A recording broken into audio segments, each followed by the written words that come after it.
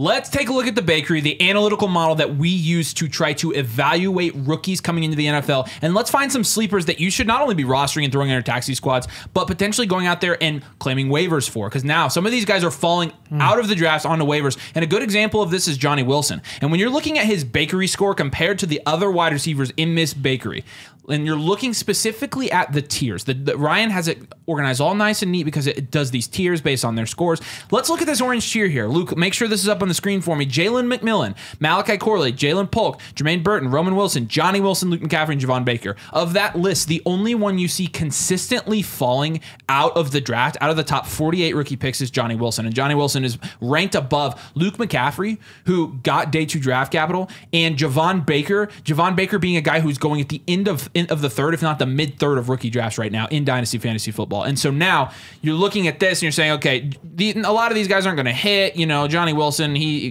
could be a bust, could not, whatever. Correct. Absolutely. These are all dart throws. These are dart throws, but we're looking for guided dart throws. And when you're talking about, and again, this is objective because this is all based on data and it's an algorithm that takes into account all kinds of different metrics, including draft capital, there's no subjective grades here. No, there's not. We're not doing film grades or anything like that. So with that, and you're looking at what he has 8.36 wide receiver score in the Bakery, even looking at like all time and looking at where he falls, there are some guys in this tier. So first of all, it's worth noting that Roman Wilson's a guy who's going into the second, early third in rookie drafts. He's ranked back-to-back in the Bakery with Roman Wilson. Jermaine Burton is ranked 3 spots ahead of him. Guys in this tier that have Jalen Polk is too. Yeah. Guys in this tier that have gone on to hit Cortland Sutton, Puka Nacua, Tank Dell recently. Going down the list here. I mean, even guys that had slight value increases like Michael Wilson, Dontavion Wicks, Trey Palmer even for a stretch there towards the end of the season in 2023.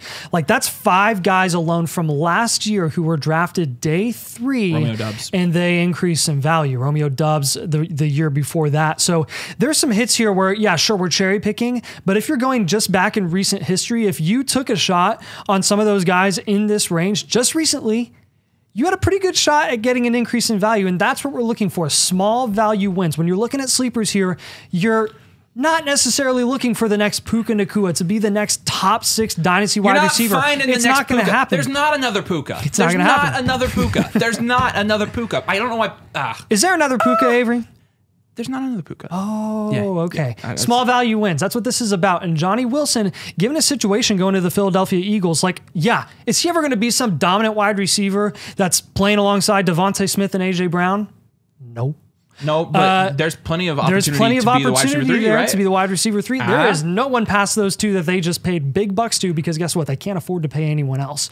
And he's a very, very unique wide receiver. He's 6'7". Will they try to translate him to tight end? I don't know. Some people think that would be lazy of them to try. I think he could actually be a legitimate threat at wide receiver. And since he's so big, since he's so huge and such a unique route runner, maybe he'll provide some value in the red zone especially and, you know, score some touchdowns. And touchdowns get you points. Yeah. So it'll be interesting to see. I mean, again, he would have to be the outlier of outliers to hit as a 6th-round draft pick. But we are talking about people who would be the outlier of outliers. That's what the video is about.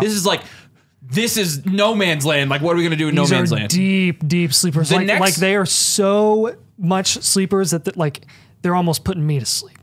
That's not hard to do. Oh. That's not hard to do. The next guy on this list is actually getting drafted, at least. Tyron Tracy there's been a lot of buzz around Tyron Tracy. He goes to the New York Giants. Obviously, Devin Singletary's there under contract. They also have Eric Gray that they drafted last year, who maybe will be able to carve out a role. But guess what? Tyron Tracy may be able to carve out a role too. He went 5th round, just like Eric Gray did the previous season. And his production at Purdue was pretty nice. Yeah. Tyron Tracy, according to the Bakery, thanks Ryan Bread, is ranked very, very similarly to Ray Davis, Isaiah Davis, Will Shipley, all guys that are being consistently drafted right now in your later rounds, in your rookie drafts, rounds 3 to 4. Bucky Irving, Blake Corum and Bucky Irving are probably the 2 biggest guys that are in this same range, in this same large tier that I think are notable because they're going so much higher than someone like Tyron Tracy, who has just as good of an opportunity to carve a role into his respective offense as these guys like Irving and Corum do. And guess what the big difference is between those guys? Tyron Tracy has to compete with Singletary. Blake Corum has to compete with 22 points per game Kyren Williams. And Bucky Irving has to compete with running back 4 overall Rachaad White. I actually like my chances more with Tyron Tracy. Oh, if you're looking for immediate do. production and value increase over the course of his rookie season, I like my chances with Tyron Tracy. Will the value increase be as big over the long run as it could be for a guy like Blake Corum who went day 2? Probably not. But again, you're getting him for so much cheaper. And we're trying to get small value wins here, and we're trying to get a guy who could potentially be someone who you can plug into your flex at the end of the year. Someone who's the next Puka, potentially. The next Puka at running back. We're so sarcastic. I know. And again, it's just like I see dozens of people trying to find the next Puka, and I'm like, yeah, we need to make a video we about that. We do need to make a video about that. It is not about finding the next Puka. We'd be so mad in that video. People would hate us. All right, the next guy on this list should surprise you, because if you've been around long enough, you remember one of our first hot takes, or like takes when we started the podcast, even was like, oh, James Cook is only popular because he's Dalvin Cook's brother. Wrong, obviously. But even just going off about Brandon Rice a couple weeks ago, because it's like, what the heck? Well, this guy is also the son of an NFL legend, and that's Frank Gore Jr. He is, believe it or not, he's Frank Gore's son, if you didn't pick up on that. But played... I was thinking of someone else. My bad. No, he's Frank Gore's son. So obviously not playing at a Power 5 school, playing at Southern Mississippi. But at the same time, Frank Gore, when you're looking at where he's at in the bakery and looking at the guys he's ranked next to, Isaac Garindo, Jason McClellan, Rasheen Ali, Kamani Vidal, he's actually ranked 4 spots higher than Kamani Vidal. And while Kamani Vidal did end up going to a situation where he could compete for a spot in a committee backfield, I would make the argument that Frank Gore Jr. landed in a spot like that as well, because they drafted Ray Davis. And I think Ray Davis, including by us, we've looked at it this way as well. We've looked at Ray Davis and we've been like, okay, this is going to be the guy that goes in and he competes, and he's going to be that goal line guy, because remember, James Cook not getting a lot of red zone touches last year, not getting a lot of red zone touches. So they need Ray Davis to do that, because, they don't have whoever they've brought in to fill that role last couple of years. And so now it's like, okay, yeah, it's Ray Davis. But you do have to at least consider that there is a chance that Frank Gore Jr. could be that guy as well. Because if Frank Gore Jr. comes in and actually competes and beats out Ray Davis for that spot in the committee and training camp, which is possible, you do want to make sure that you have him on your roster or on your taxi, because when he does, his price is going to go up. Not only is it going to go up because he won a spot or because he's making his way into a rotation from a running back standpoint, it's going to go up because of his name. His name and name, we've seen this in Dynasty time and time again. It's stupid, but it's true. Name value does drive players' value. It does. The name brand stuff, it's a real thing. You've got to understand, some people playing Dynasty, that's Frank Gore's son. That's Frank Gore's son. Now, that's the only reason Marvin Harrison Jr. is popular, is because of his dad. Otherwise, he wouldn't even be in the conversation, right? Exactly. But it's pretty bad. That's sarcasm, by the way. I'm not going to put that out there, because there will be somebody in the comments that'll be like, did this guy just really say? But with Frank Gore Jr., again, do we have high expectations for him? No. No. In fact, like, as of right now, our expectations are nothing. The dude did not get drafted. Yeah, but if you're going to take a shot on a guy beating out someone who was drafted over him onto the same team, take a shot on a guy that you can get at a cheaper price for free. Like Isaiah Davis and Braylon Allen, both drafted to the same team on the Jets. One of them is probably going to get cut. Braylon Allen went 5th. Isaiah Davis went 6th. Or maybe they both went 5th. I honestly don't remember, because guess what? It didn't really matter. But they're both being drafted in your rookie drafts, and chances are one of you is going to be the odd man out. You know how many times I've drafted one of the Jets running backs? Zero. I'm not touching. I'm not touching legit. It's a dart throw as it is, but it's a dart throw split in half. You're throwing half a dart, and I'm like, I'm not doing that. That's like, it's not even a 10% chance. It's like a 6%. I'd rather spend a waiver dollar on Frank Gore Jr. Seriously. And he's Frank Gore's son. So that alone, right? That is analysis if I've ever heard. That's the only reason we need. So next guy on this list that you're going to talk about is a guy you've already talked about pre-draft, but is still end up being a really good value. I know. Why can I not stop talking about Jacob Cowing? Naturally, because you can't stop talking about him, he's going to go to the NFL, do absolutely nothing. Like, that has to be his just career. Like Puka Nacua last year, who I couldn't stop talking about. This is the next Puka Nacua. No, Jacob Cowing is a guy who I just really, really like the situation he's going into. How can you not like the situation called the San Francisco 49ers and Kyle Shanahan? Like, you can do anything in an offense with Kyle Shanahan. Now, will Cowing be a special teams specialist for the rest of his life? Maybe. Will he be a wide receiver 4 or 5 on his offense? Maybe. Could he be eventually the wide receiver 2 or 3 in that offense? Maybe. He was drafted 4th round. It's not that bad. And he had multiple very productive years at Arizona. He had 2,000 plus yard seasons, and he had like just under 1,000 yards his last season as well. He was very productive his true junior year. I'm surprised he didn't go pro earlier, but what I like to see from Cowing was his versatility. His yards per reception and yards per catch really fluctuated significantly, like from 19 earlier in his career to 9, which makes me show that he's very capable of doing stuff before and after the catch, deep threat, and things like that. So I'm curious to see how Shanahan ends up utilizing him. Does that mean he'll produce right out the gate? I really don't know. But guess what? Jacob Cowing is free, just like Frank Gore Jr. Oftentimes he's not being drafted, and he went in the 4th round. Guys, there are people that are drafted in. Brendan Rice went in the 7th round, barely got drafted. He's probably not going to make the team, and he's going in the 3rd round, a round and a half above Jacob Cowing, who was taken in the 4th. And actually produced. Like, Jacob Cowing had an actual successful collegiate career. What else do you want to ask for someone that you're going to take a dart throw on in the late 4th round? I cannot stop drafting him. And guess what? If I'm wrong, I didn't lose out on anything. Zilch, nada. Nothing. Yeah, nobody's sending us death threats because we told him to draft Jacob Cowing or pick him up off waivers. Like this isn't a deff threat level guy. So this is how we're playing though, and these are like these are the moves we're making in the dozens of of rookie drafts that you and I have done.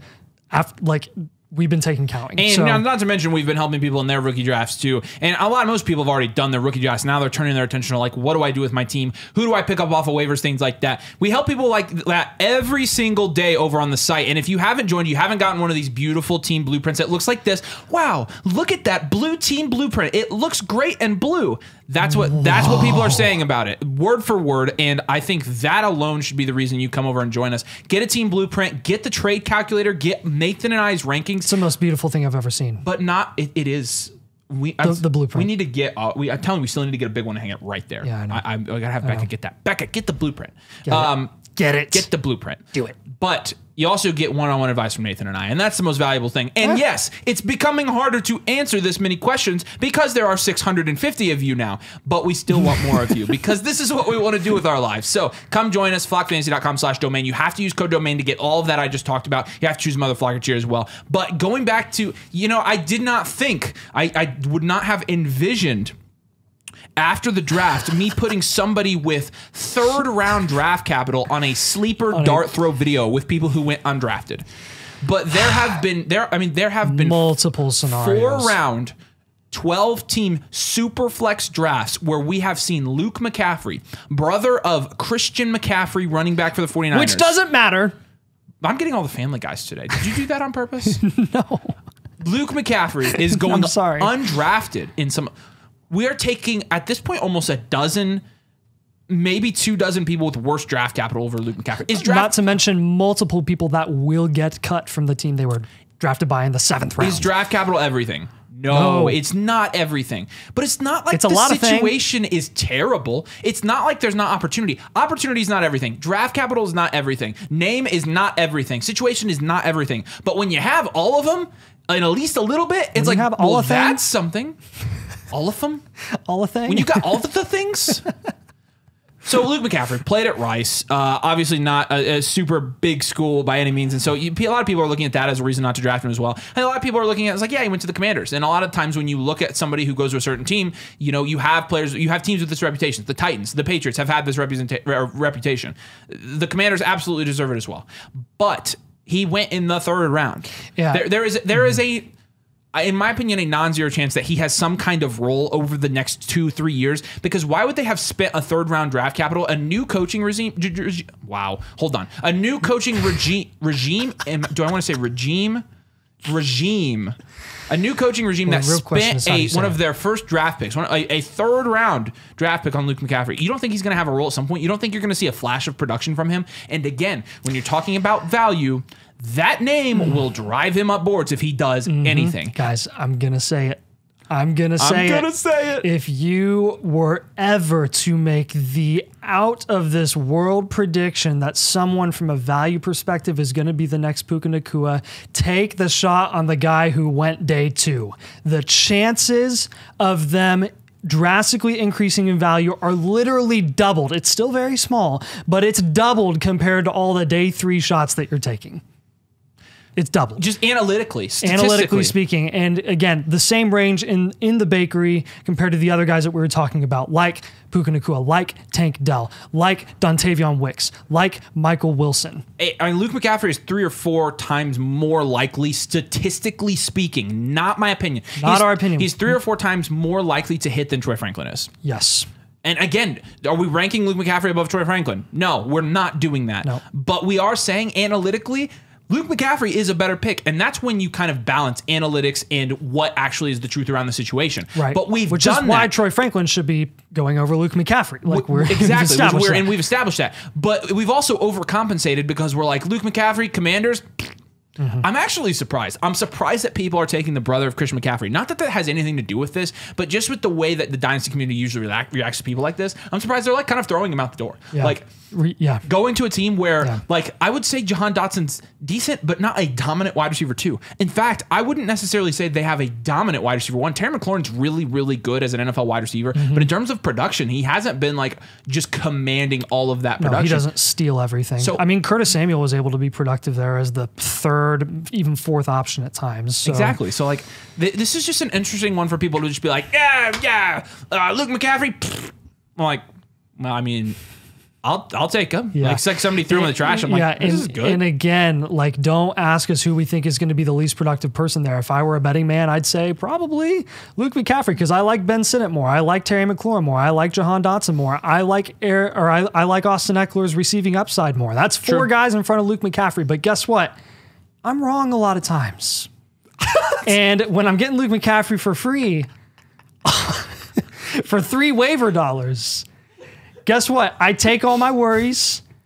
I pack them in a trash bag. I put them on the curb. I don't wave at the trash man, and I just walk away. Right. I just walk away and I take McCaffrey for free. Why do you always go with the trash analogies? Like, can you find anything It was a one time. It was a one time. Last guy, Eric All. It's like the baking a cake analogy. Like, everybody's like, dude, you're baking a cake. I saw Charles. Oh, no. It was Kenny Smith that did that. Anyways, isn't it? I should use it. It's your turn to do the last It is my turn to do the last one. So Eric All is going to be our last guy here. And look, again, just kind of another shot called. Some people are higher on Eric All than others. I've even seen Eric All be drafted in the 4th round here and there, kind of towards the second half of the 4th round. You can absolutely, realistically get him off waivers, though. We're just hoping for another Hayden Hurst situation eventually in Cincinnati. Now that Tyler Boyd is gone, Jermaine Burton is in. He'll probably need a year of development. So is Eric All, but hey, one of those guys is probably going to get a decent amount of targets down the line, and Eric All could absolutely be one of those guys. They tried the Irv Smith experiment. It didn't work out. It hasn't worked out for anyone ever, and they decided to go draft Eric All, I believe, in the 3rd round. So he's someone who, when you're looking at the bakery, the tight end bakery, thanks Ryan Bread. So many shout-outs. So many shout-outs. Ryan. We made Ryan famous. We're interviewing people this week, and people are like, "Oh yeah, Ryan Bread." I'm like, yeah. From a analytical perspective on the bakery, Eric All is actually ranked back to back with Irv Smith as a prospect, which is ironic because they tried the Irv Smith experiment and it didn't work. Jonnu Smith, been very successful, had some value increase. Isaiah Likely, the love affair that Dynasty people have with Isaiah Likely never ceases to amaze me, but you know what it does? It gives me hope for Eric All to increase in value and actually have some value for you to capitalize, get a small value win, move off of them, and get an actual meaningful asset in the future. I'll be lazy here. I'll helmet scout. Okay. He went to Iowa.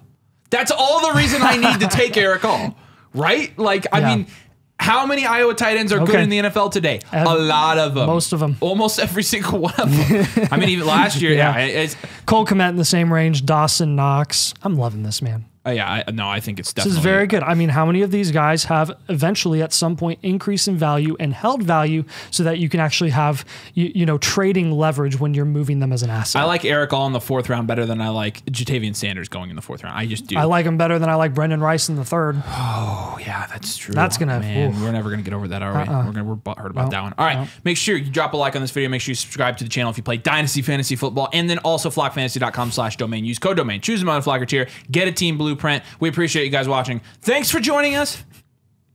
See you later.